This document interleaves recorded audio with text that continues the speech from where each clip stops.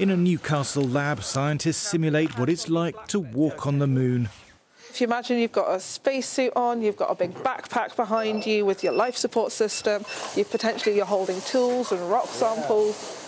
Suspended at a slight angle, it mimics lunar gravity, just 1/6 of the Earth's, and they can study how the body moves.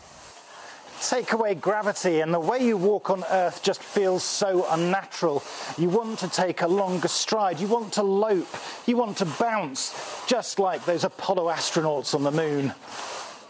It's one small step for man. Humans are going back to the moon, and this time they're better prepared. For 25 years, astronauts have been living and working on the International Space Station for several months at a time. They've been guinea pigs for studies of what happens to the human body in microgravity.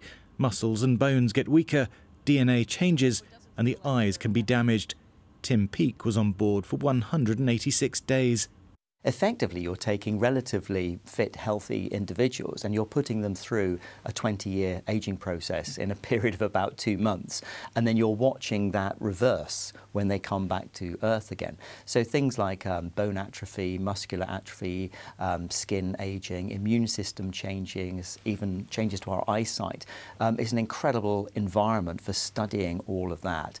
And in terms of our cardiovascular health as well. Exercise can help astronauts stay stronger. Tim Peake even ran the London Marathon in orbit. But the scientists at the Space Medicine Lab are trying to find new ways of exercising. So how much does that weigh? 2 kilos. That's a lot lighter than I would normally use. They found that wearing a tourniquet to restrict the flow of blood and oxygen to muscles means you get all the benefit with lighter weights and shorter sessions. It's already been tested in space. Yeah, it really does burn now. It could make exercise more efficient in space. So as we move on from the International Space Station to Lunar Gateway, lunar habitats, and then eventually onto Mars, we can't take all the big, heavy, bulky exercise equipment that's currently used on the ISS.